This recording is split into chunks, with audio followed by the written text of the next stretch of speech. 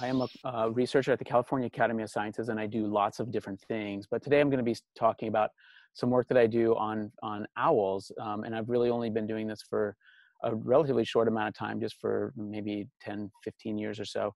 And I'm going to summarize some of that because I think it's really interesting stuff. And not just because of the research that's being done, but because I think it's going to be a really important watershed case. And I'm hoping, as I tell this story and as it unfolds for you, I'm hoping that you'll begin to think really differently about what conservation priorities are and how we address some of the conservation priorities and what it means to be an animal lover and a conservationist. Because I think that these are challenging times for us. So I'm going to be talking about owls, and in particular, I'm going to be talking about the northern spotted owl. And this is our buddy, the northern spotted owl, and I'm here in forests that that hosts these guys. It's a fairly common owl here in Marin County, but not so much further north. It's a medium-sized forest owl. It's chocolate brown with spotting on the head and neck, back and underparts. Like most raptors, the male is a little bit smaller than the female. And this particular species is restricted to areas with large, thick forests, mostly older stands. And the owls usually roost in cool, shady spots, often near the streams or on the lower third of the slopes. And they have huge home ranges, often up to 2,500 hectares. Or actually, that's 2,500 acres. It can be as much as 6,000 acres, 2,500 hectares. And we often don't see them because they're active at night, but you do hear their call, and their most common call is a 4-note hoot that sort of just goes, ooh, ooh, ooh, ooh. And so that's one of the main ways that you'll recognize that they're in the forest and hear them. So the northern spotted owl is split up into 3 different subspecies. The northern spotted owl, which is found here from British Columbia down through Washington, Oregon, and then along the coast ranges in Northern California. And then the California spotted owl is genetically distinct from northern spotted owl, and it's found from the northern Sierras down the spine of the Sierras into some of the Sky Islands in the desert of Southern California, and then up along the coast ranges, almost up to Monterey Bay, and up to and into Santa Cruz area. The third subspecies is the Mexican spotted owl, and it's found in the desert Southwest and down into Mexico. Now, northern spotted owl forages mostly at night, like most owls do. They're sit and wait predators, and if you've ever spent much time out in the redwood forest here, you know that they're very, very quiet, and they'll sit up on a perch and they'll listen for movement, and then they'll fly down. Most of their diet, by most accounts, over 90% of their diet is small rodents. And this is composed mostly of dusky-footed wood rats in the south, and then northern flying squirrels as you go north will replace the dusky-footed wood rats. But they do take other small mammals and even birds and some insects from time to time. But again, 90 to 95% of their diet is small mammals, and that's composed mostly of these 2 species. Now, a little bit of history. Most of you are probably aware that these owls are protected, especially the northern spotted owl, and that they were listed in 1990 because of population declines and also because of destruction of critical habitat. Now, just an idea, when first listed, we were seeing these pretty big declines. And so biologists pulled together and did a lot of demographic studies to try and measure this decline and try and understand it. And one of the key parameters they use is something called the annual rate of population change, or lambda. Now, lambda is a parameter that when lambda equals 1, it means the population is not growing, it's stable. And then anything above 1, you can think of as like interest on your bank account, okay? And it'll accrue each year just in the same way that interest does. Anything below 1, the difference between 1 and that number is like eating into the capital. So for example, here's a couple of lambdas that they measured across the range. And so the best performing populations had a lambda of about 0.984, which meant that each year about 1.6% of the population, or the capital, if you will, was disappearing. And so the populations were declining at that rate, about 1.6% per year. Some of the worst performing populations were losing almost 20% of the population per year. Now, just to put this into perspective and what this means, so again, this was in 1990, they had these numbers. And this is here years along the x-axis and population size along the y-axis. And if you just think of a population that has 100 individuals, so you can think easily in terms of percentage, over 30 years' time, those poorly performing populations would almost certainly be extinct after 30 years. And even the best performing populations are down to about 60% of what you started with. The range-wide average in 1990 was looking at like something in this range, which meant in 30 years, they would be down to 30% of the population. And this was fairly alarming to them at the time, and one of the reasons why the populations were listed. Now, at the time of the listing, the major reasons were because of the decline, but also because of habitat loss. So there was a big concern about habitat loss, especially the old growth forests in the Northwest, which were declining, mostly because of logging. Now, under the Endangered Species Act, every species is supposed to be reviewed every 5 years to see if they still belong on the list or not. And in reality, U.S. Fish and Wildlife Service has never had the capacity to deal with every species that gets listed and do a full review of each. And so in order to get a review, you have to basically sue the Fish and Wildlife Service. And so this happened in around 2003 because industry brought a lawsuit challenging the listing, one, because populations were declining in spite of the Northwest Forest Plan and halted logging. So they said, clearly it's not working. That might seem like twisted logic to some of us, but again, that was one of the reasons why the lawsuit was brought. The other one was because there was some genetic data that had been published in the intervening years, which questioned whether or not the northern spotted owl was actually a valid subspecies. And so a 5-year status review was initiated in 2003. And that's when I got pulled into it. And I, especially at the time, was more of a geneticist by training. And so I was asked to join a panel of about 10 to 15 different biologists who were looking at all different aspects of the listing and of the owl and how they were doing. And I was brought in as a geneticist to look at the genetic data. But we all reviewed each other's data. They reviewed mine and helped me write my sections, and I reviewed all of theirs. And so at the end, it was a really powerful review and a really nice paper that came out. So at that time, this is what some of the demographic data look like. So again, they looked at the different 13 study areas that they had good data on. And 12 of the 13 study areas had declining populations. And even that last one was close to declining, but the confidence interval was large enough that they couldn't be absolutely sure. The mean lambda, yeah. Just for clarification, is this the period between 1985 and 2003, like on the screen? Or you had a question here, what was the 30-year decline period? That's just a hypothetical, the 30-year decline, because I think it's hard for people to understand. They're like, oh, well, it's only losing 1.6% of the population. That doesn't seem like a lot, does it? But again, if you think about your bank account and if you're losing that much of your capital, it declines pretty rapidly over 30 years. And remember, right now we're hitting 2020. And so we're looking at that 30-year period between 1990 when the owls were first listed to today. So that's kind of why I chose that 30-year period to look at.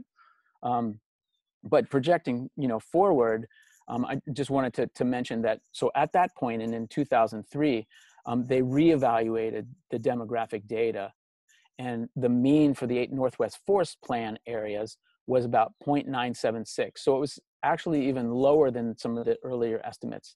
And some of the worst performing ones, or I should say that the non-Northwest Forest Plan areas had a much lower mean of about 0.942. So again, these numbers are hard to wrap your mind around, but one way to do that is to show it on this sort of hypothetical graph. So let's say that these are the new numbers.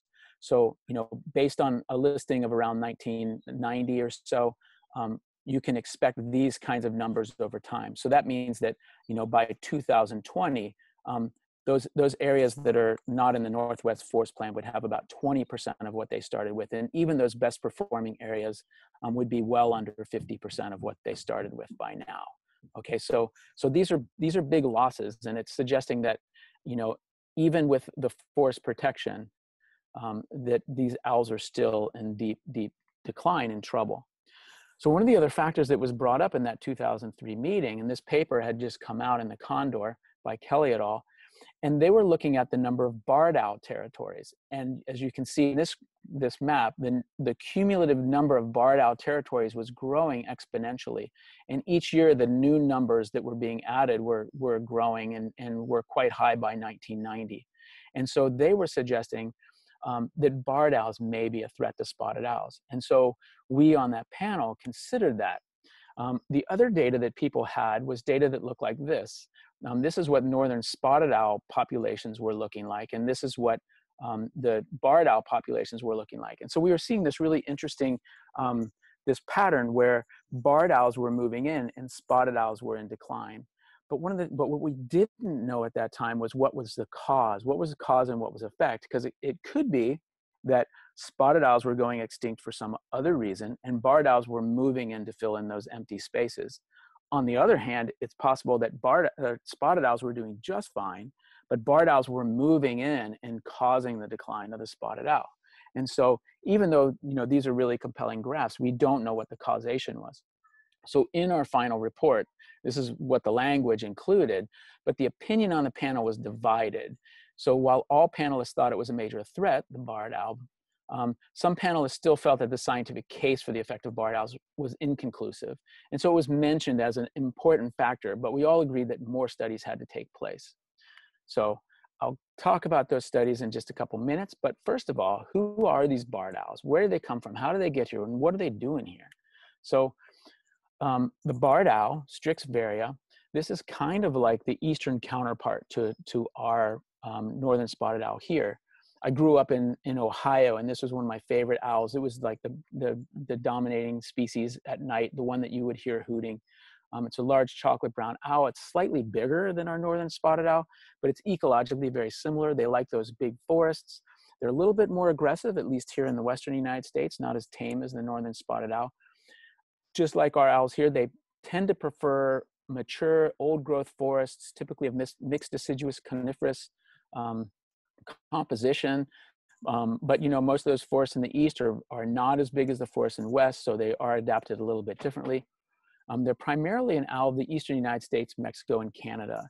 And so when I look back at my old field guide, and this is my old golden field guide to North American birds that was that came out in 1983, and this is what it shows the range of the barred owl to be. And you can see here that they're not anywhere near, well, I guess they're getting near, but they're not in yet spotted owl, in the spotted owl range.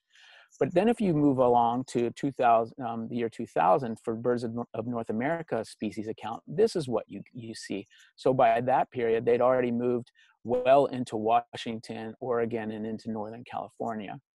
If you look at eBird records from today, this is what you'll see.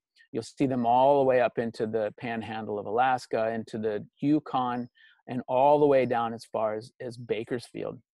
And if we blow up on that California section, and this is combining a lot of different data from VertNet, GBIF, eBird, Cal Department of Fish and Wildlife database, you can see that not only did they get into the Sierras, but they're all the way down the spine of the Sierras, almost to Bakersfield. They're all the way down into Marin County here, and they've really begun to pack in the forests along the coast in California and up into Oregon. It's much denser here, but a lot of the points that you see here are from California Department of Fish and Wildlife databases, and so they just don't have as much of the data up there in Oregon in this data set. So how did the owls get here? And that's an important. This is the Hansen Forest Cover North America data set. And so it basically is green where you see big forests and it's dark where you don't. And so this is the Great Plains, and this would have been a formidable barrier to a forest owl. And so one hypothesis that biologists were sort of analyzing and experimenting with was that the likelihood that this was probably an owl of the eastern United States, but as climate warmed, it may have allowed the owls to move northward in their range, and that allowed them to catch these southern boreal forests of Canada and move westward. And this is that portion of the range here that we see. So that may be what connected the eastern population here with our western population of northern spotted owls. But another possibility, and this is from a paper by Kent Livesey, He also, looked at a lot of these data and said, yes, this is definitely a possible route. And you can see records of owls in this part of Canada. But you also see a smattering of owls here, some that go back as far as the 1800s, the late 1800s. And these are in little forest patches that were mostly planted or maintained by humans, mostly by Westerners as they moved into the Great Plains and wanted to plant trees along river corridors and other places where the Native Americans didn't necessarily plant them. And his hypothesis was, or at least a second hypothesis was, that they may have moved westward through areas that were altered by humans. So, so we're not really sure which one of these is correct, and some genetic analyses that we're hoping to do in the future might be able to shed some light on that. But either route was likely made possible by human-caused changes to the environment. Now, this becomes important when you start thinking about conservation actions, because if the owls moved out here on their own, you might say, oh, well, this is a natural event, and we should just let nature play out. One owl's going to win and one owl's going to lose, and just let it play out.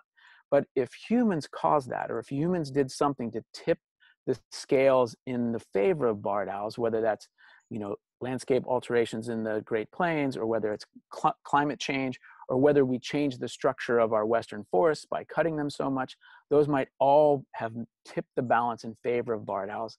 And then we might want to think a little bit about that in terms of management. Hey, Jack. Yeah. One question here. Will NSOs tolerate other similar sized non-threatening species of owl in their territory? Well, there aren't that many other owls their size, and generally, the way evolution works, there's room for an owl of one particular size, and then the larger owls that would typically be here or in the east would be great horned owls, and they're going to be feeding on larger types of prey. And then the smaller owls in here in our forest days might be western screech owls or northern pygmy owls, and because of those size differences, they don't really overlap too much. But what happens is when ranges of species that didn't normally come into contact do come into contact, they might clash and they might fight over that niche space for that medium-sized owl. And that's what's happening. In fact, the barred owl and spotted owl are both from the same genus, and they're both kind of ecological equivalents to some degree. But when they come together, they're going to have to battle it out for that niche space here in the Western United States. So I hope that answers your question. But one of the other questions that we would be very interested in knowing is, well, how far are these barred owls going to go? Are they going to just go a certain distance and then the rest of it is going to be left for spotted owls, or are we going to see a complete overrun? So in order to do this, colleagues Talon Peterson and some other folks from University of Kansas did some habitat niche modeling. And basically what they do is they take all these points from the eastern United States and they use climate layers like rainfall, temperature, first snow, last snow, all these kinds of different climate variables. And then they make a model of what defines where barred owls like to live. And then they basically take that model and they project it onto the Western United States to say, well, this is where barred owls are likely to end up based on what they like. And unfortunately, what they found was that they're gonna basically fill up all the habitat that northern spotted owls were in, and probably a lot of the habitat that California spotted owls were in. And if we look at these types of areas, we can see already these are filled with barred owls. So they seem to be doing quite well in those areas. So, okay, so now to get back to, what do we do about this, or how do we think about it, or what studies do we need to do to understand what's actually going on? When we were writing that opinion piece in 2004 for that 5-year review, we started putting our heads together and say, well, what information do we need to know?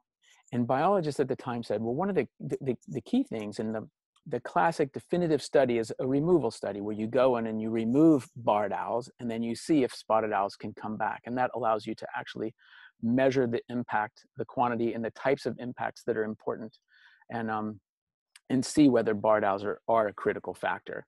But they said, unfortunately, we can't do that kind of work because barred owls are protected under the Migratory Bird Species Act.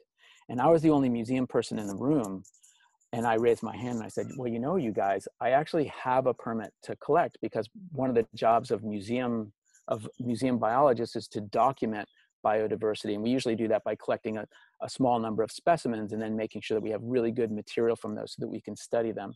And I said, you know, to my knowledge, these barred owls really have not been documented in the Western United States. And I would love to get a small sample of them for the museum. And I would be more than happy to do those removals where you can do the follow-up experiments and study how the spotted owl responds to those barred owl removals. And so they sort of scratched their head and said, yeah, let's talk about that. We could do that. And so that got that dialogue going. But we were all a little bit uncomfortable about starting these kinds of studies. And we all agreed that there are other kinds of studies that can be done as well. And these involve ecological studies where you can go into an area where both owls exist and you can study the range size. Are they interacting? Are they aggressive to each other? What do they feed on? Does their niche overlap? And those kinds of things. And so we got together in 2005 up in Arcata, and a number of owl biologists from around the country got together in this meeting to talk about what studies needed to be done. And there were a bunch of other studies that were proposed, but these were the ones that rose to the top that people felt were really critical. And so at that time, they actually expanded my permit and asked me to do a special barred owl removal study that I'll explain shortly. And there was also another team of biologists up in Oregon who got to work on these ecological studies. So I'll report a little bit back on both of these in just a second. So first of all, let me talk about the removal experiments. So the goals of the removal experiment were, first of all, to document barred owls in the Western United States. So we were not doing this to manage barred owls in any way. We were really doing it to document the owls and then to understand, well, how do spotted owls respond to the barred owl removal? Do they respond positively, negatively? Do barred owls even have any impact, or the barred owls actually moving into empty spaces and they're not really impacting spotted? The other thing is that people were already beginning to think about, is removal a management strategy? Is that something that we could do? And some biologists said, it'll never work. It's impossible. Other biologists said, hey, one thing that we've been able to show ourselves over time is that we can wipe out top predators when we want to, and we've done it around the world over and over. And so one of the other questions is can barred owl be efficiently removed from spotted owl reserves, and what's the cost of that? So we started these studies up in the Siskiyou, up in an area called Goose Nest, where we worked with the U.S. Fish and Wildlife Wairika office. And we also teamed up with Green Diamond Natural Resources, which is a timber company in Northern California, working in Del Norte and Humboldt County. But I was assured that the folks I were going to be working with, and Lowell Diller in particular, was an amazing biologist, knew so much about owls, really cared about them, and was going to publish the data regardless of what they found and regardless of what it said about their timber operations. So I felt more comfortable about that. Turns out that Lowell Diller and Green Diamond were amazing partners to work with, and I was really happy with working with them. All the owls that were removed had to meet these criteria. First of all, they had to be paired territory holding barred owls. They had to be on territories that were formerly occupied by spotted owls, usually in the last year or 2 years. So, and that's just to make sure that there would be some spotted owls that might be able to come back. 11 owls were removed from the Goose Nest area, and 20 owls were removed from Green Diamond. Now, I don't want to pull any punches here. Removal of owls is not a pretty thing. And I want you to wrap your mind around this too, because if there is a discussion about management in the future, I want you to understand what that means and what that actually looks like. And so to capture these owls, or to collect these owls, we usually would use a small speaker that was primed with a bunch of owl calls. We could call the owls in with these remote digital callers, and then they were removed with a 12-gauge shotgun with an illuminated aim point so that we could be out there at night. And this is not a sport. This is not these are not fair shots. We would lure them in as closely as possible, and we make sure that they're close enough that you have a sure shot that they can be taken in one shot and that the owls don't suffer. Then once we have them, we take a variety of different field measurements, as much data as we can, all the information about our effort, how much time do we spend, which calls we played, all that sort of stuff. Full tissues for studies of DNA, RNA, environmental contaminants, diseases that they might carry. We also collected the entire carcass that was frozen, was brought back to the Cal Academy. And this is the kind of traditional museum skin that you'll see in the museum. We have about 100,000 museum skins of birds in our museum. Most of which were collected a long, long time ago when we were still trying to figure out what birds were here in North Carolina, but Northern California. But we still do some additions to the collection. Most of it's salvage, window kill, road kill, things a cat dragged in, stuff like that. But on occasion, we will do studies like this. This is a very traditional study skin. Here you can see all the plumage. You can take measurements of the legs, the beak, wings, feathers. You can look at molt, things like that. From the barred owls, all of the postcranial material and all the internal material, all those bones, all the muscle was pickled in ethanol and kept in jars like this. The stomach contents were separated and analyzed and put in jars like this. So we had information about their stomach contents. And I'll talk a little bit more about all the uses that we have of those specimens in a couple minutes. But first of all, let's go back to the goals of that study. So one of the primary goals was to figure out, are these removals effective and cost effective in particular? And what we found was that, and here we have time to the shot on this axis and the number of owls here. So you can see that the vast majority, over 50% of the owls were collected under 60 minutes, and these are the females. Males took a little bit longer, but the vast majority of them were collected under 90 minutes. And so that shows that it doesn't take that much time in the field to go out and collect these individuals where they need to be removed. But the big question is do spotted owls recover after the removals? And are barred owls displacing spotted owls? So we kept track of all the spotted owls that were in those areas. So 9 territories met the criteria for removal. And after the barred owls were removed, all 9 historical spotted owl sites were reoccupied by spotted owls. Now, 4 of those sites were reoccupied by the original banded resident spotted owl. And one of them, the female, hadn't been seen for 7 years. And this suggests that she was out there, but silent and pushed off of their main activity center and unable to breed or even call back. They were just hunkered down and hiding from the barred owls for quite some time. But the good news was that they were still there. They were still alive. The rest were reoccupied by new or unknown spotted owls. And so this suggested that the habitat really was a limiting factor, as we already knew, but that as the habitat is taken up by barred owls, they exclude spotted owls. And the spotted owls are waiting for a place to settle, but there are none available because of the barred owls. Now, interestingly, spotted owls were again displaced at 3 of these sites, and barred owls were again removed.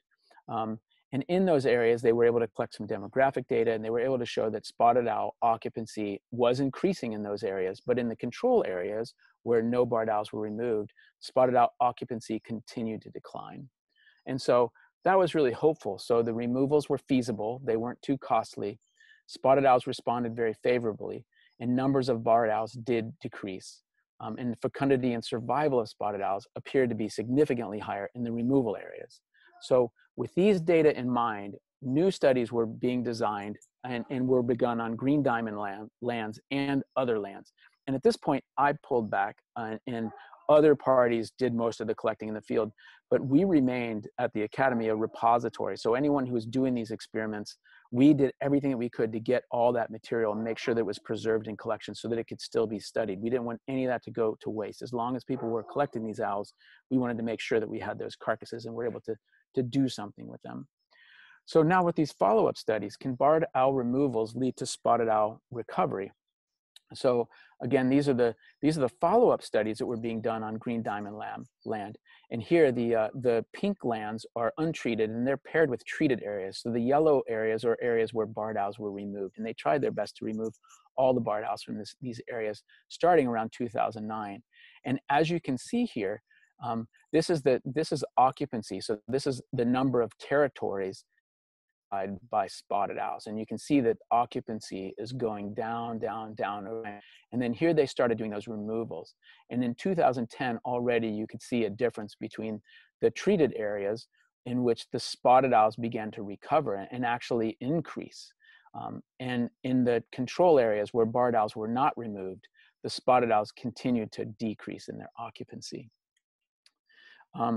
And one more one more bit of evidence. In 2016, Katie Duggar and her team up in Oregon, and in fact, they collect data from all across the different demographic study areas, from Washington, a variety of spots in Oregon, and a couple spots in Northern California. They compiled all the data, and they were able to show that every one of the populations was in decline. So this is lambda equals 1.0. And every one of these populations was in decline, with the exception of that last population here, which is the green diamond treated area where barred owls were removed.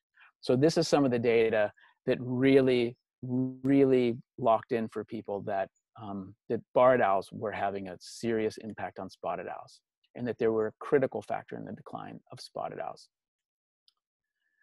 So now let's get back to that ecological study that I mentioned. So a group of people up in Oregon, led by Dave Wiens, Eric Forsman, and Anthony. So they did a study in an area called the Veneta Study Area, which is in the Oregon Coast Ranges. This is one of the old demographic study areas. So they had lots and lots of information on spotted owls from this area that's about 1,000 square kilometers. So it's quite a big chunk of land. They chose this area because from what they thought they knew, it was an area where there were both spotted owls and barred owls, probably in equal numbers. But when they actually went out and started the study and did the surveys, what they found was that across the entire study area, there were only 15 pairs of spotted owls and 82 territorial pairs of barred owls. So literally 5 to 1 barred owls to spotted owls. So they didn't realize just how bad it was. In most places, you don't realize it until you actually go out and do those barred owl specific surveys. But this was not a good sign, even from the beginning. Some of the different things that they look at were spatial relationships. How much land, what's the home range size? How much land does each species need? And here you can see that they mapped on the home ranges. So this is the total year-round use, and this is the core area where breeding usually takes place, where the activity center it can be found. And what they found was, they mapped, this is the spotted owl breeding size. So that the spotted owls required about 1,500 hectares just in the breeding core area, whereas barred owls required about a third of that, only about 500 hectares on average. So, quite a bit of difference there. If you look at, the amount of land that they use year long in their entire home range, you can see that it's quite a bit bigger for both owls. But again, barred owls need quite a bit less than spotted owls. And that is going to be a critical factor. And that's partially because the differences in diet. Again, spotted owls take, 90 to 95% mammals, mostly mammals, but barred owls, while they still love mammals and their favorite foods still consist of the same kinds of things, those medium-sized mammals, dusky-footed wood rats, and northern flying squirrels, they'll take a lot of other things, hares, larger squirrels, and a variety of other things, from birds, amphibians, reptiles, crayfish, fish, insects, and mollusks, other things.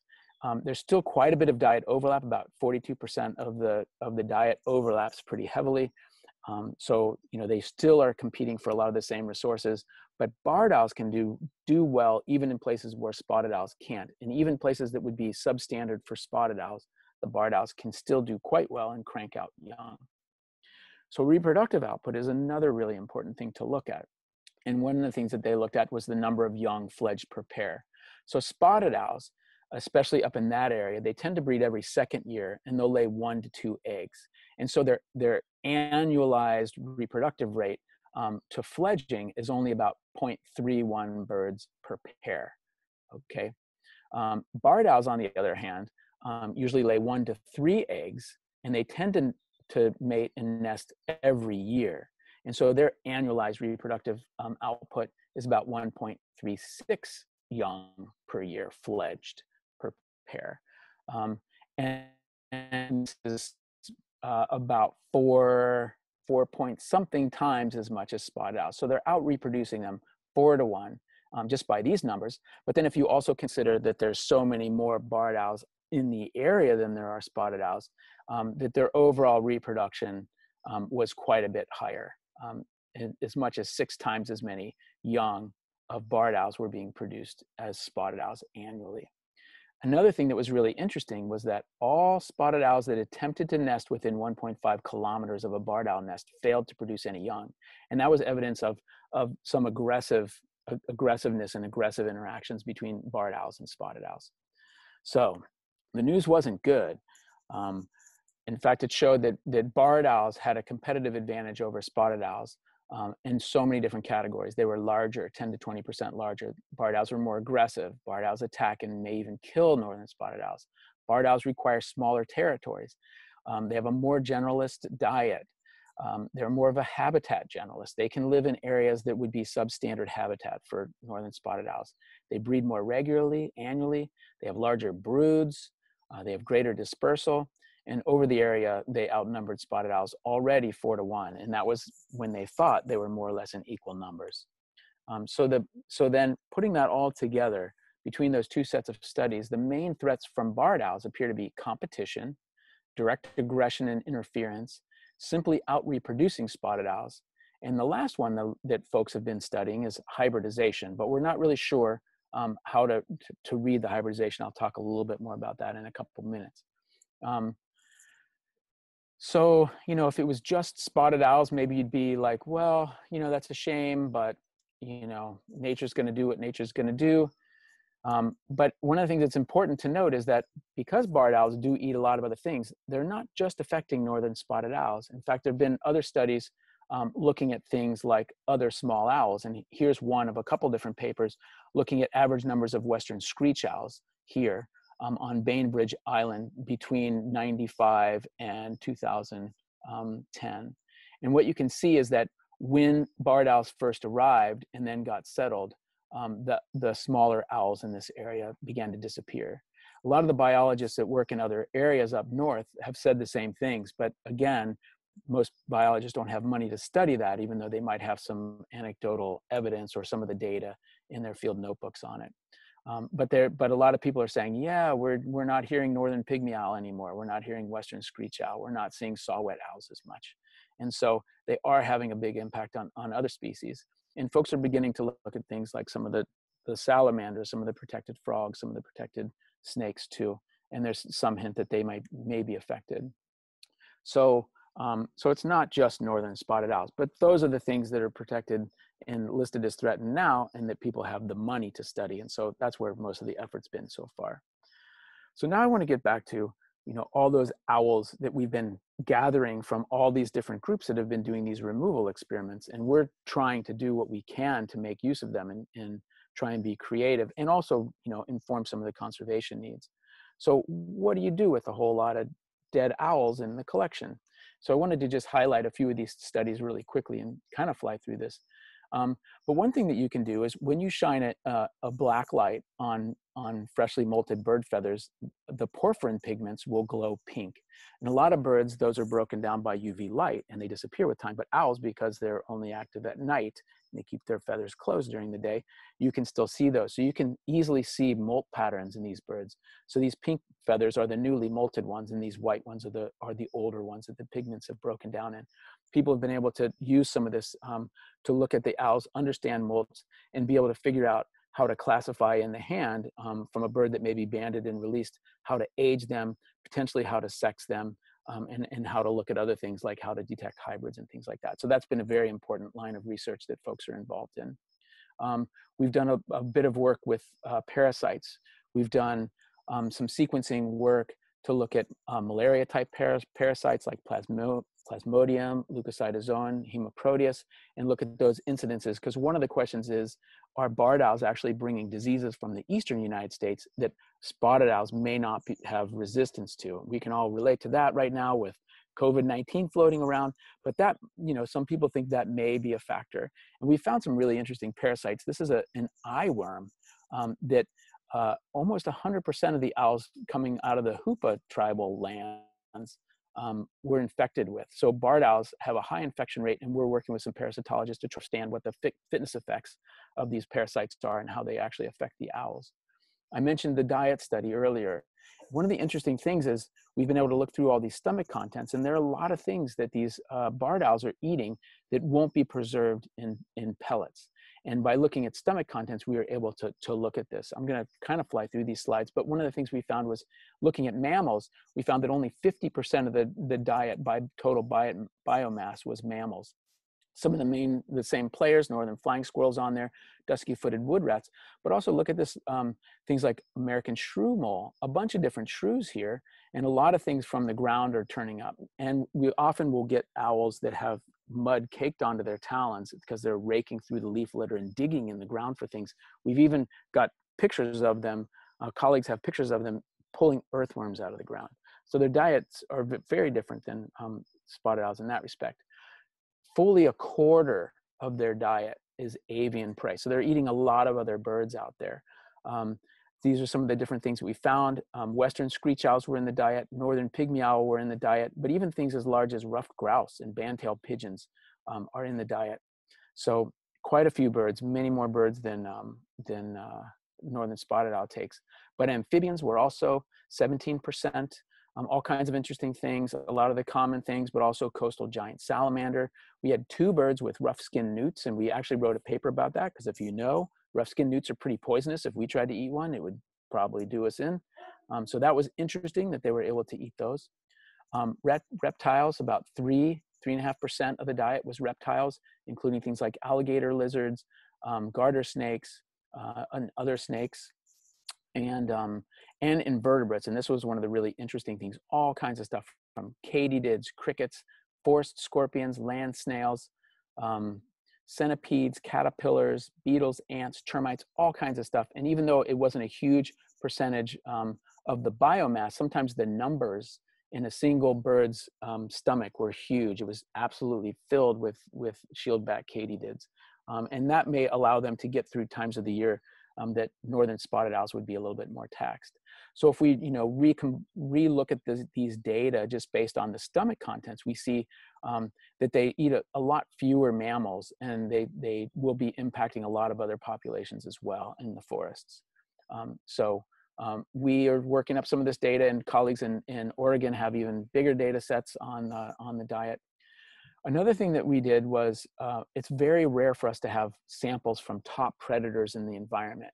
And so having them allows you to look at whole food chain effects and contamination by different environmental toxins. And so one of the things we were able to do was look at the livers of these owls and ask questions about exposure to rodenticides, and use using barred owls basically as a proxy for what all top predators, including northern spotted owls, goshawks, and other things might be exposed to.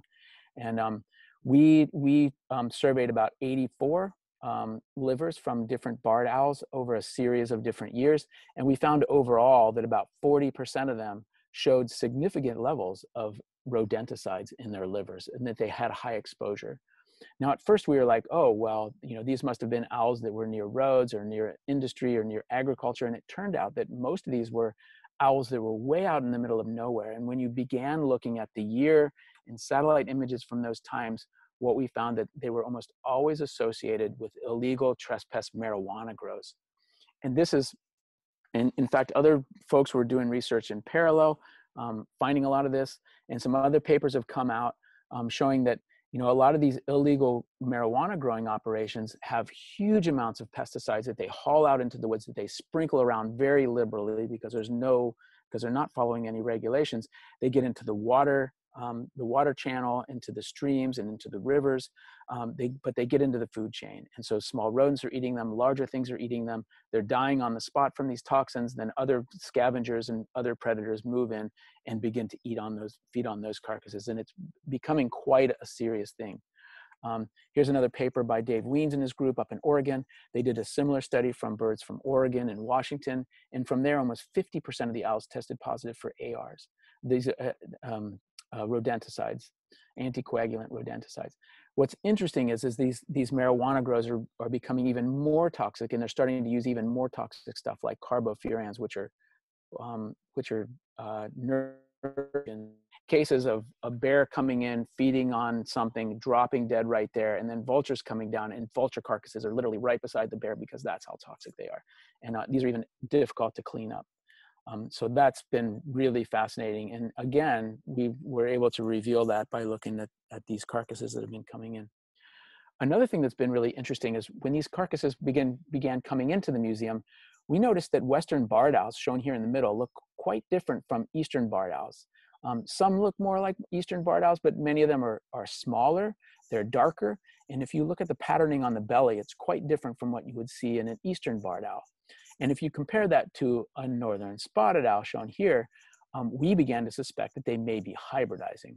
And so we did some work just looking at the morphologies, and we measured a whole bunch of different characteristics like the bill length and depth and talon length and sizes, and a whole bunch of different measurements of the wing and tail, color measurements, and patterning of the feather measurements. And what we found is that it's not that hard mathematically.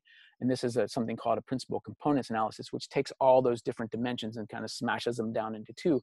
But what it shows here is that it's not that hard to distinguish Eastern barred owls from Western barred owls that are shown in green, in the Klamath Klamath barred owls, sorry, that are shown here in orange. So the Western ones are the green and orange, and the Eastern owls are shown here in blue. And they really do look different. They can be told apart often in the hand, and definitely with these different measurements. So then one of the questions is what causes these differences? Is it hybridization? Are we finding that there has been some history of hybridization? So Western barred owls have picked up genes from spotted owls? Or is it just because they went through a genetic bottleneck and genetic drift has caused them to look differently? Or another possibility is that they've actually adapted in some ways. And the Western forests, adaptation is asking these owls to be a little bit smaller, a little bit darker, a little bit more spotted. So these are all different possibilities.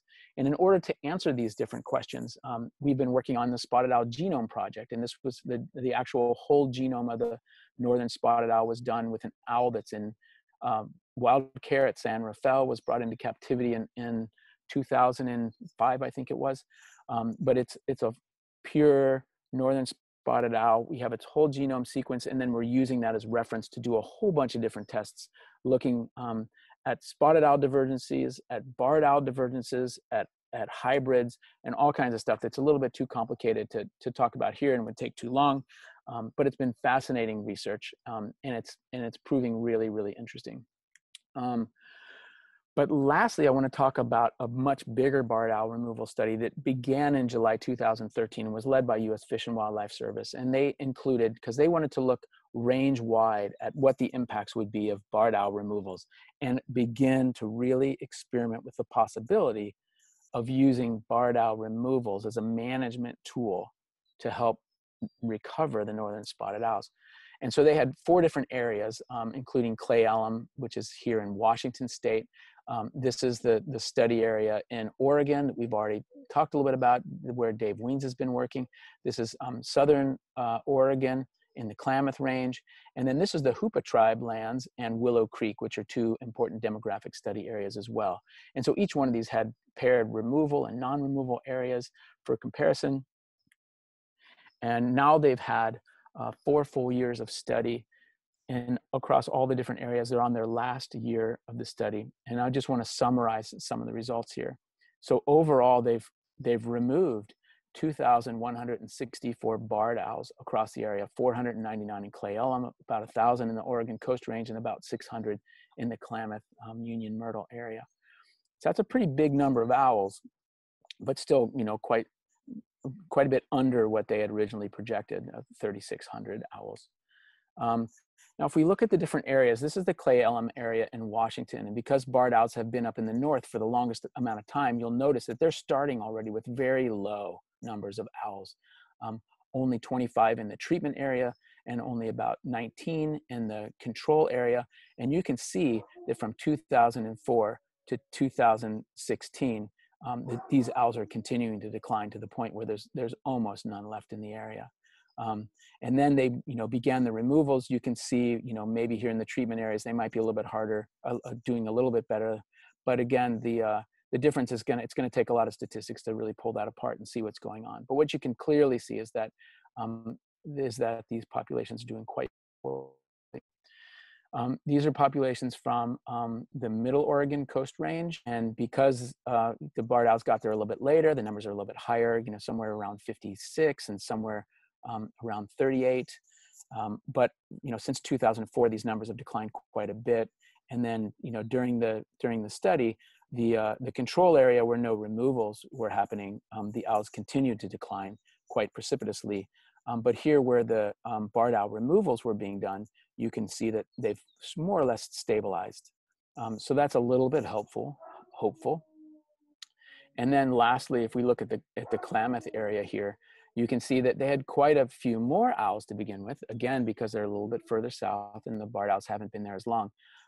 But again, you're seeing the same trends. So the owls are really in decline, and from the point that, they had between 70 and 100 owls to begin with in these different areas, but now they're down to, on the range of 20 to 30 owls in both.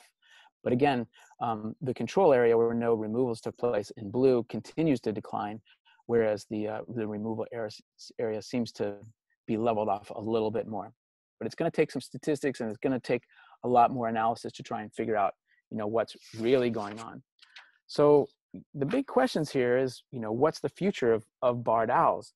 And some of the remaining questions that biologists are grappling with is, was there some habitat type where spotted owls might have the upper hand, and maybe we can help them by managing habitat? Are there defensible areas like maybe Marin County, for example, where there aren't that many barred owls yet, or even California spotted owl range where spotted owls might be able to persist even if it's not the northern spotted owl? And one of the things that they're wrestling with is management of barred owls an option. So by law, under the Endangered Species Act, U.S. Fish and Wildlife Service is required to identify the most serious threats and find ways to address each. One of the serious threats at this point is barred owls, and they have to figure out how to address it. Nobody knows at this point whether removals is really going to be palatable, or whether it's going to be supported politically or by folks like you who go and vote and will determine really in the end whether or not management like this happens. That's why I think this is such an important case, is because as habitat becomes restricted and smaller, so there's less and less of it to fight over, and as animals change their ranges because of our manipulations or because of climate change and animals needing to move, what we're finding is that there are bound to be more and more clashes like this, and more species are going to come into contact that didn't used to be, or invasive species on different levels from other continents, maybe not from other sides of the same continent, but from other continents, come into contact and begin to have impacts. And how are we going to decide to manage lands? How far are we willing to go to achieve these conservation goals? So I think that these are really important questions to ask. And I also just want to throw at you that, there's a long precedent already out there. Hundreds of thousands of brown-headed cowbirds and red-winged blackbirds and common grackles are removed under depredation permits in the United States. And sometimes this is just to protect a cornfield or to clear a power line or something like that. These are really important things, and nobody debates that. But one of the questions is if we're willing to kill hundreds of thousands of brown-headed cowbirds for these other purposes, or red-winged blackbirds for agriculture, how many birds are we willing to remove for conservation aims? So I also want to go back to the brown-headed cowbird, because many of these cowbirds are removed for conservation aims. But again, they're cowbirds. There's reasons why people don't like them, or they think that they're amoral birds because they put their eggs in other birds' nests or whatever. But they're small birds. They're not nearly as charismatic as a barred owl, which is a beautiful owl that I grew up with and loved growing up with. But for example, 125,000 cowbirds were killed on the breeding grounds for Kirtland's warblers in 1972 to 2002. And many thousands, dozens of thousands of double-crested cormorants are removed along some of the rivers in the Northwest in order to protect salmon stocks. But again, the salmon are commercially fished as well. So it's not just a conservation aim.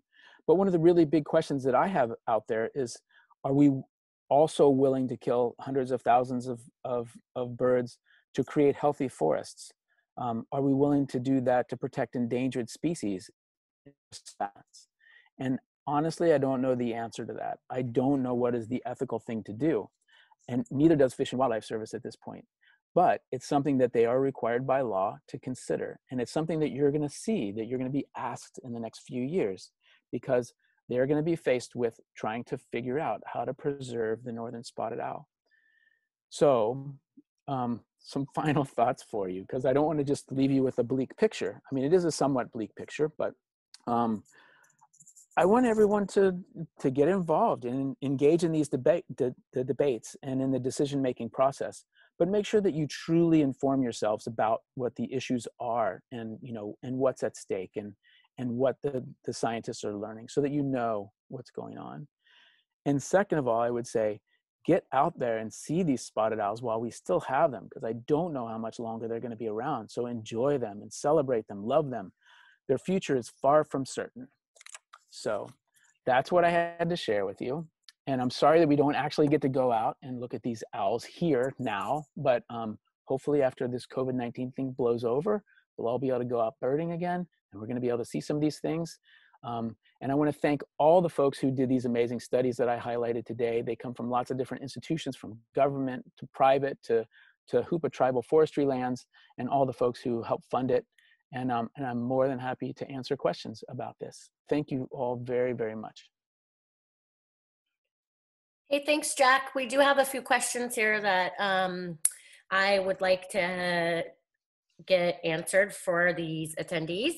And one is, maybe you already mentioned this, but from my reading, it seems that barred owls were in the Pacific Northwest before European people arrived, but in relatively small numbers. However, with modern logging practices, they have increased their range in numbers, and that is why they are now such a threat to spotted owls. Is that a correct summary?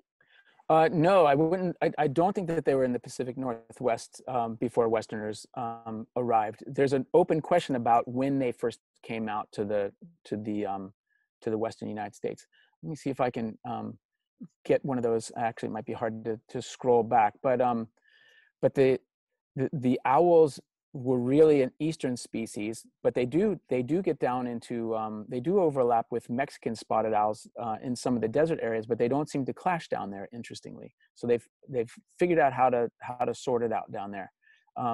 But most of the data that I've seen, in fact, there's one paper that suggested it was around the 1950s maybe that they first got into Washington.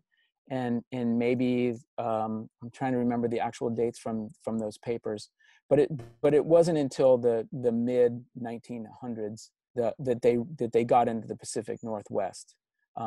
They were moving westward before then, but they didn't make it to the Pacific Northwest until much more recently.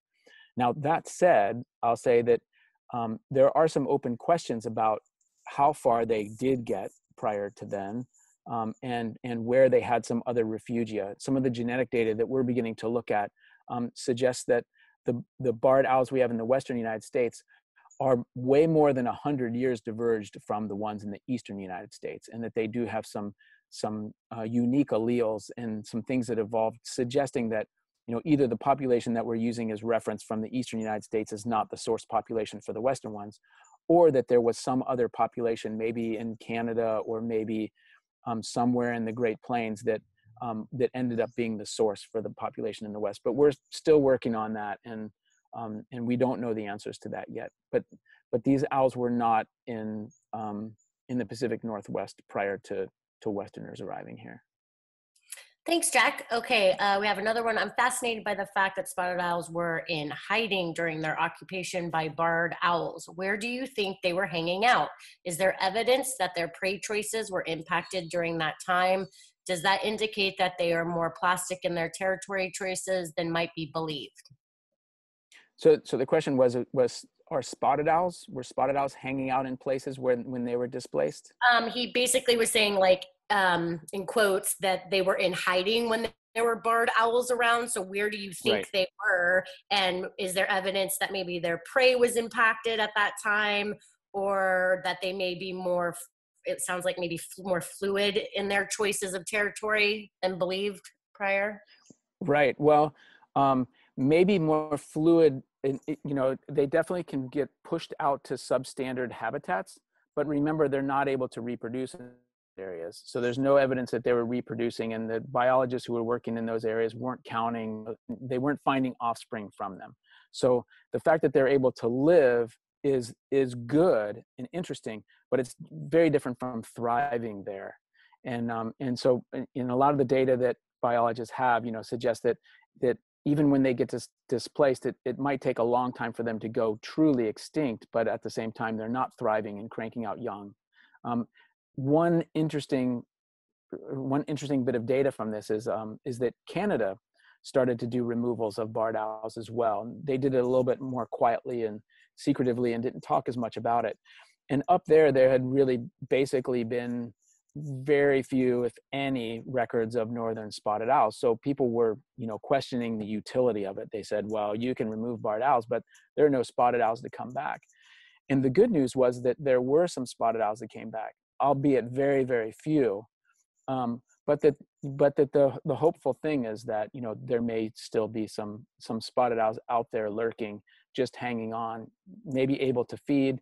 But, the other thing is that when they become that rare, they have a hard time finding mates. So when U.S. Fish and Wildlife Service was planning the removal studies not in Oregon, but in Washington, there was a lot of debate about whether or not they should even do it in Washington for the same reasons. They felt like, well, we can remove barred owls, but there probably aren't any spotted owls. And the numbers of spotted owls were so low, and oftentimes there was a male way over here and then a female over here. So even though there were numbers of them, they were far enough apart that they were having a hard time finding mates. And so, so they thought, is it even ethical to kill a bunch of barred owls where there's very little hope of recovery? And they ended up doing it because they felt like it was important to do the study. And the good news was that there were some spotted owls out there that popped up, that were in the matrix, as the biologists say, that those are owls that don't have territories, they're not settled, they're not breeding, but they're out there, and they're very hard to count because they're not territorial. So when you go out there and you play spotted owl calls, they don't respond because they're not defending a territory or fighting, and they don't want to pick a fight. So they're very hard to survey. And so, you can survey territorial owls, but it's very hard to get a handle on, the number of owls that are in the matrix, if you will. And so I think that gets to the heart of your of the question, is that, we really don't know that much about the biology of owls that are in the matrix, and how many there are, and exactly what they're doing and how well they're thriving. So those are great questions, but the hope is, and the data do show, that there are some still out there. Okay, Jack, we have another question. Do we know whether the barred owls are also having population level impacts to their other prey species? So we don't know that much, and it's mostly just because there isn't money to study those other things.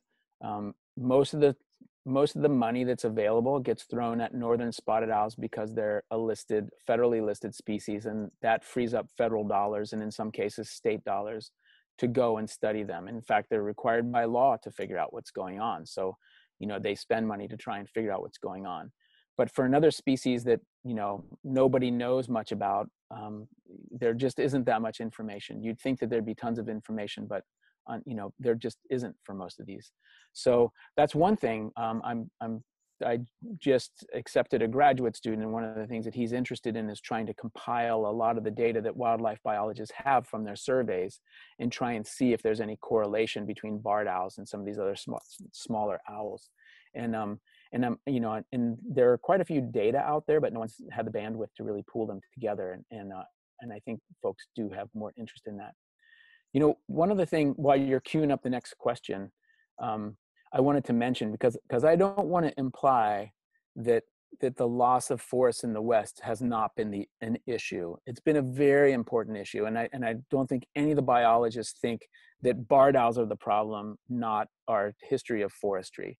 I think that everyone believes that, what's happened is that the amount of habitat that's available has been restricted to such a small amount, and that habitat that's left has been degraded to a point where it may not sustain a lot of the species, and northern spotted owl is one, and it may have tipped the balance in favor of barred owls. And so that's a really important thing too, because even if one of the strategies is to try and manage forests and increase habitat values so spotted owls will have the upper hand, we all know that it takes a long time to get a mature redwood forest.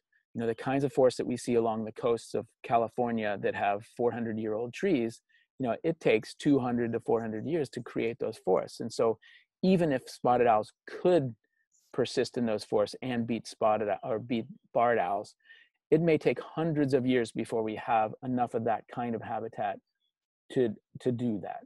So, you know, we might still be in a case where we have to do management of barred owls in the interim time until that habitat can be reworked and restored. So I just want to make sure that nobody's thinking that you know, we're pointing the finger solely at barred owls. We're not. I think everyone agrees that the loss of habitat and the degradation of habitat in the West is a really key issue. To get back to the other question about other species, I think it's really important, because we really, in a lot of ways, we don't really have our finger on the pulse of a lot of these things. And if you talk to birders who've been around for a long time, you know, for example, we all know that Eurasian collared doves are moving in, and that they're becoming very common in areas. And, you know, folks are like, yeah, but they probably aren't really doing anything. They don't seem to be having that much impact. But now that they've been here for a while, birders who've birded for a long time will tell you, or at least I've heard many of them say, you know, we just don't see mourning doves anymore. And maybe it's because of, you know, the Eurasian collared dove, who knows? There's been one published study suggesting that there is a strong correlation, the same kind of correlation. But again, even if people show that correlation, at least at the moment, mourning doves aren't listed as endangered. And so there's likely to be no action until it's far too late. And until the Eurasian collared doves are everywhere and having such a huge impact that no one can deny it, but it's too late to do anything about it. And I think that that's one of the critical problems of our system, is that, you know, you can't act or do anything until the problem gets so bad that it's obvious that there is a problem, and it's probably too late to do anything about it. Thanks, Jack. Just remember, folks, if you have questions, use the Q&A. I do see someone with their hand raised. Go ahead and put your question in the Q&A. We do have another question. Why do northern spotted owls tend to nest every year instead of every other year here in Marin County? Interestingly, here in Marin County, I think that they do tend to breed a little bit more often. At least the ones that I know of here have been breeding almost every year. I think that there might be a variety of factors, and, you know, I'm not that kind of a field biologist that knows as much about the northern spotted owls up in Oregon and Washington, so I hate to speak for them, but I'm gonna suggest maybe that it might just have a lot to do with their prey base coming back. It might also have to do with the weather, because when it's really wet and cold, I think that the owls have a hard time breeding.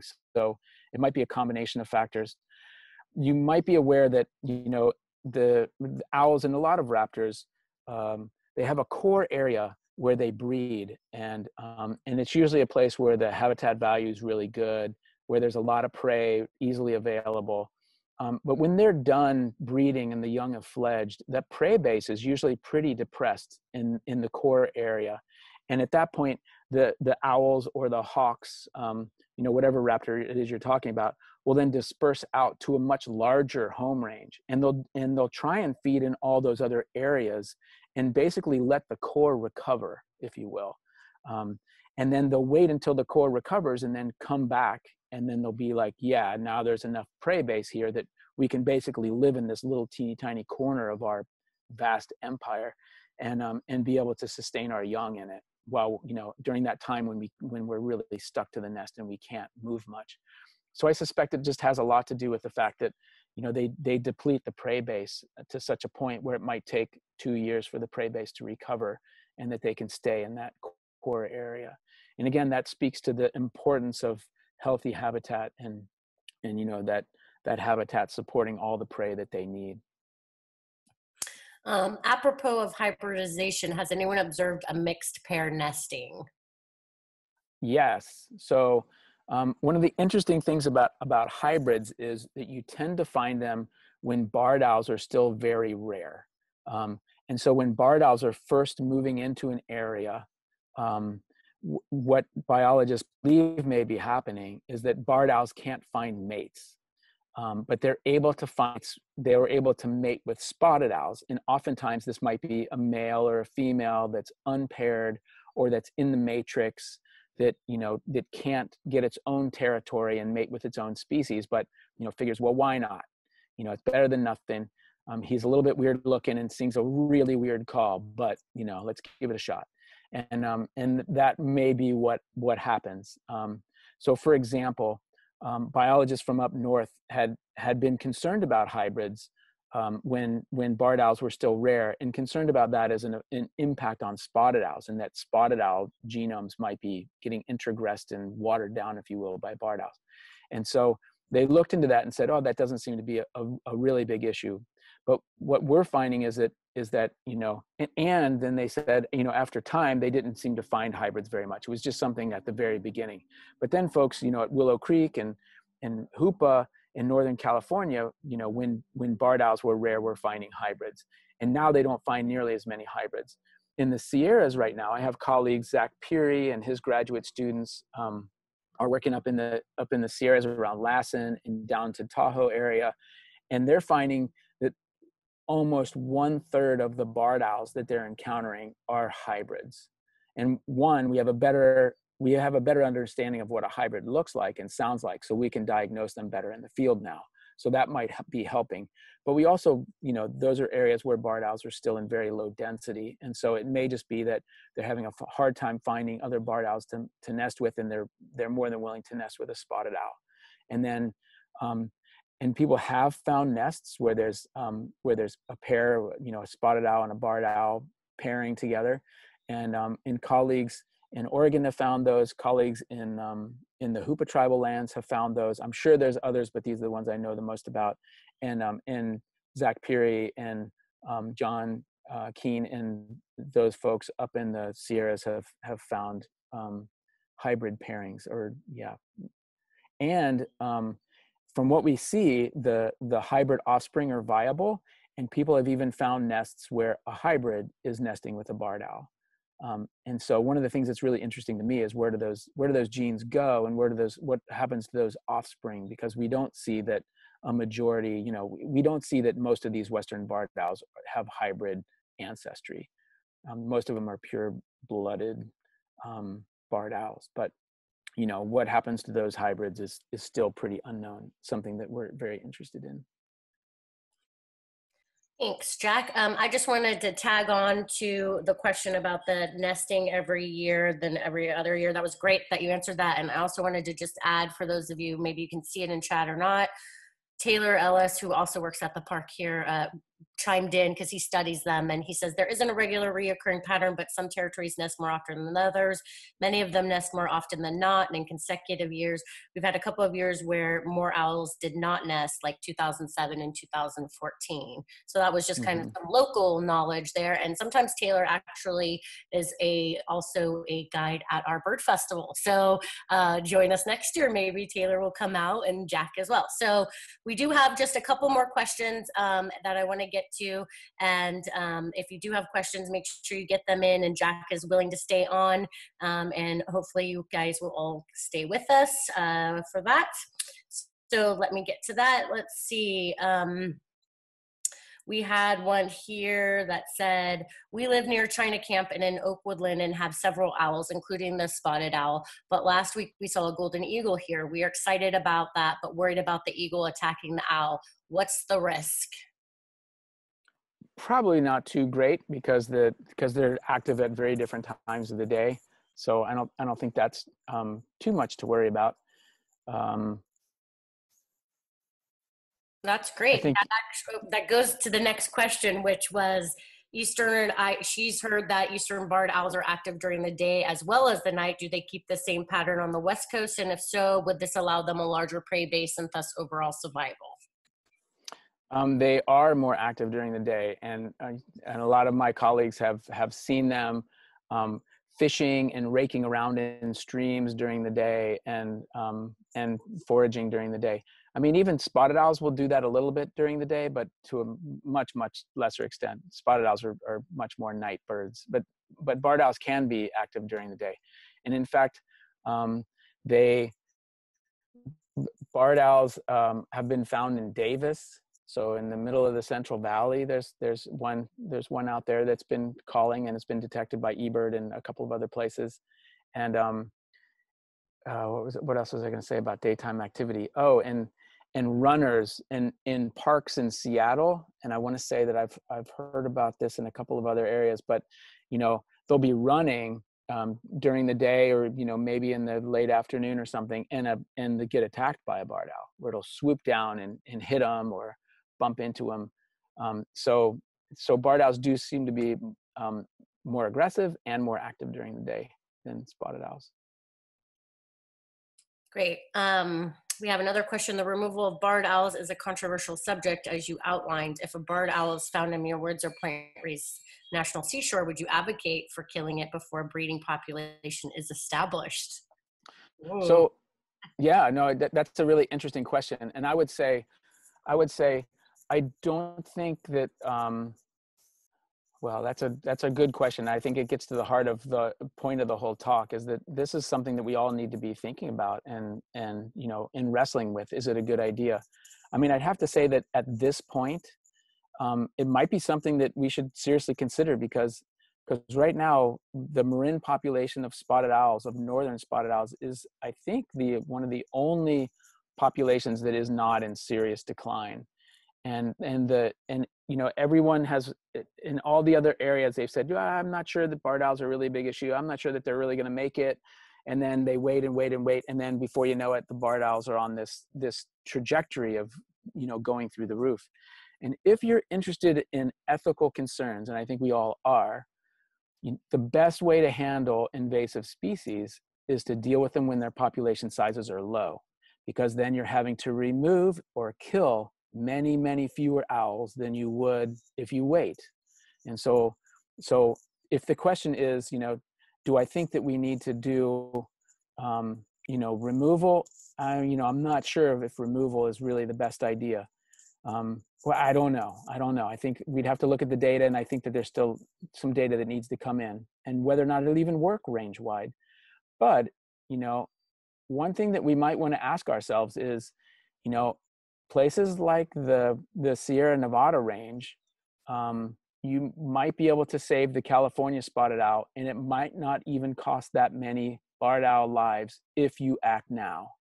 If you wait 5 years, you might be talking about hundreds of barred owls instead of tens.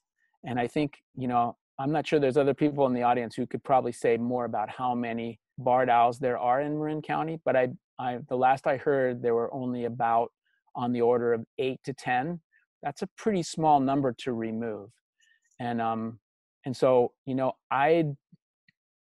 and if you waited another 5 or 10 years, you might be talking about, 80 to remove. So one thing that I would pose to everybody in the audience is, if you're concerned about, the ethical issues, that would be a reason to think about doing this sooner rather than later.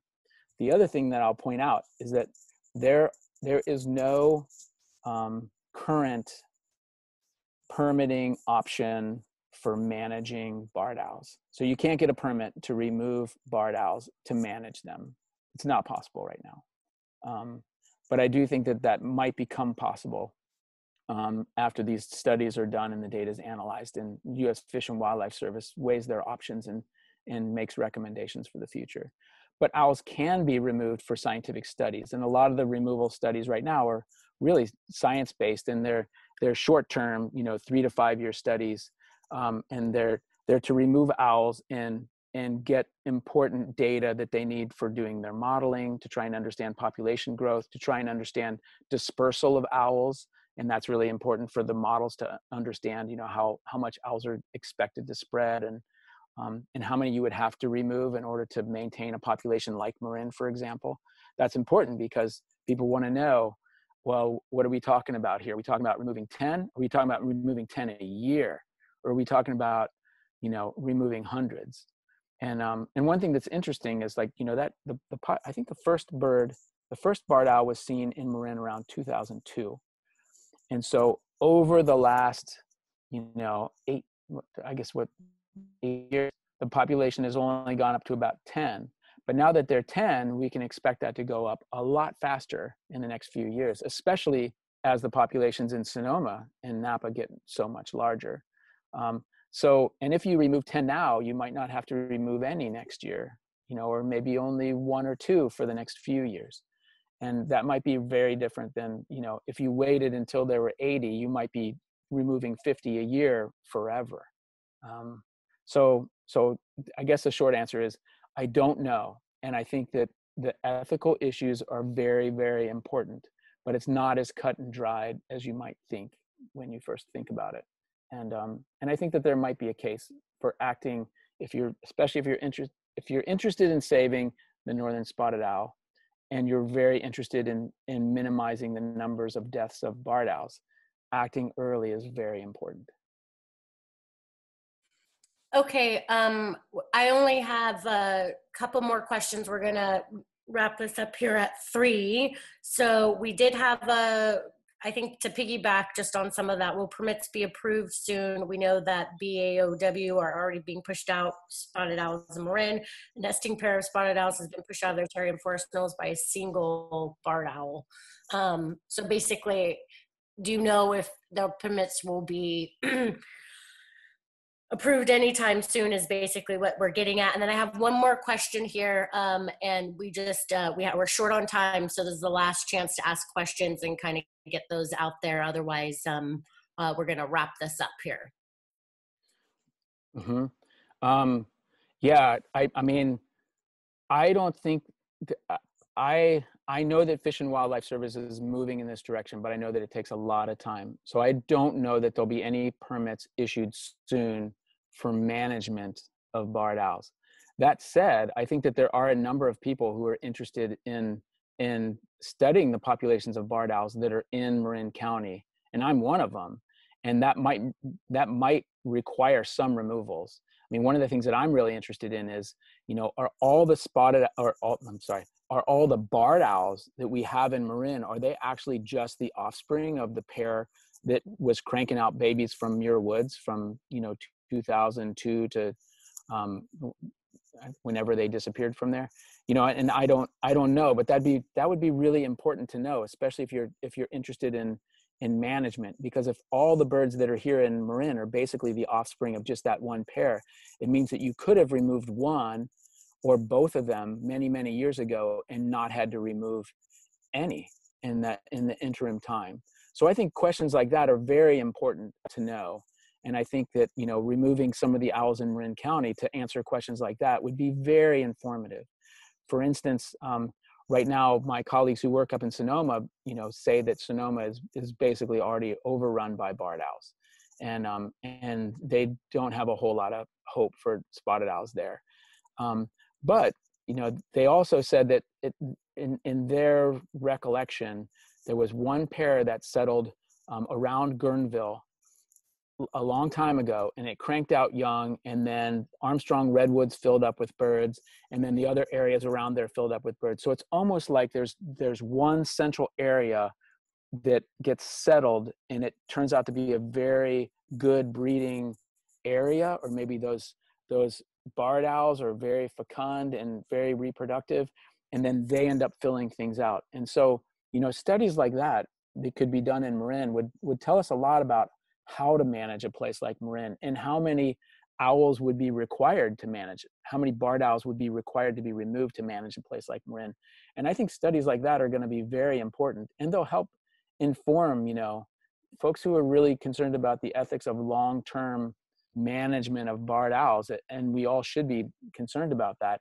Like, we need to know, like, what does this mean? How many owls are we talking about removing? So, and one last thing that I'll mention is, up in the Hoopa tribe lands, they're in a situation where there's so much habitat all around them that they're removing 50 or more barred owls a year in a 10-mile by 10-mile square. And as fast as they're removing them, they're just flowing in from the outside. And Marin may be in a very different situation, because there's a lot of habitat around the big forests of Marin that's not great habitat for them. And it may just be a matter of removing dumping one or two every once in a while when they get settled. And that's a very different ethical kind of situation than what they're up north. And so I do think that, you know, some studies done here in Marin that are carefully done that can inform us about what the management options actually look like can help us make better information when the option becomes available to manage or not to manage. And I think, you know, if the option never becomes available to manage, I do think we're going to see the extinction of spotted owls. And maybe a lot of folks in the audience are okay with that.